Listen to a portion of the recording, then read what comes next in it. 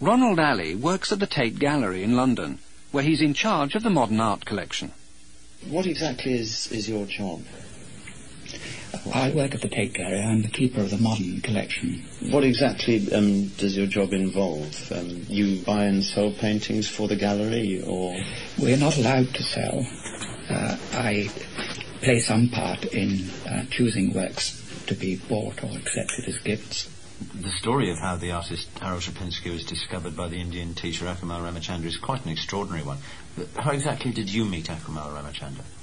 One day last December, he arrived in the front hall of the Tate Gallery and asked to see someone, saying that he had slides of work by a completely unknown American abstract expressionist painter of extraordinary quality. This was an important discovery.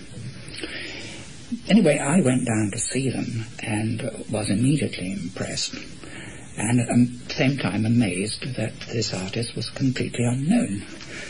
So I said to Akumal, would you like me to do something about this, because I'm sure it wouldn't be at all difficult to find a dealer in London who would be delighted to show these paintings. So I telephoned the Mayor Gallery and told them about the work and asked if they would look at the slides, and I gave Akumal a letter to take round with him. About 3 days later, Akumal returned to the Tate saying, "Terrific news, James Mayer liked the slides very much, and he has agreed to give Shapinski a one-man show next summer." How good are the paintings of Harold Shapinski? When the history of art books are written about the 20th century, will Shapinski figure prominently in them? Will he be a major figure, do you think? I wouldn't perhaps describe him as... I'm not sure I would describe him as a major painter. I certainly wouldn't describe him as a minor painter. I think I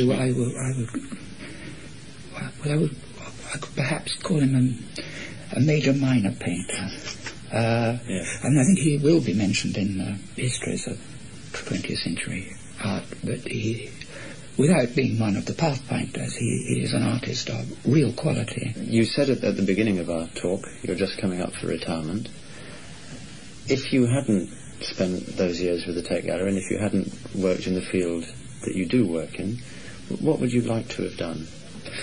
Well, there was a stage in my life when I had to choose between trying to go into some career connected with the arts, not necessarily painting. I was also very preoccupied with poetry and the other arts at that period, and all something to do with the study of natural history, especially birds. I don't really wish I had gone into that field rather than what I have done. I think I have been exceedingly fortunate, and that things worked out very well. I've had a most interesting career,